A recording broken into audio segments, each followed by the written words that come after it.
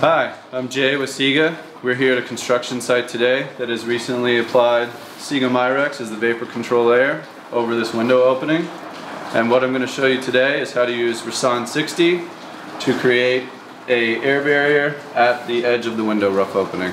Our first step in the process is going to be cutting the Majrex flush with the window rough opening. We want to air seal the Majrex to the framing. The first step is actually going to be to go ahead and cut small strips, roughly 1.5 inches. We're going to take a strip, fold it in half lengthwise, just kind of create a corner, and then I'm only peeling back roughly half of the backing and work that into place. Just making it easier to place this corner.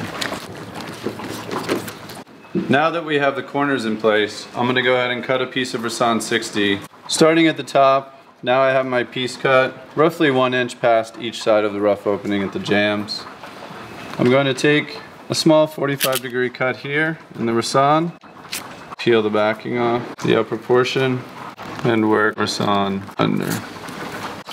And now I'm going to do the same cuts here.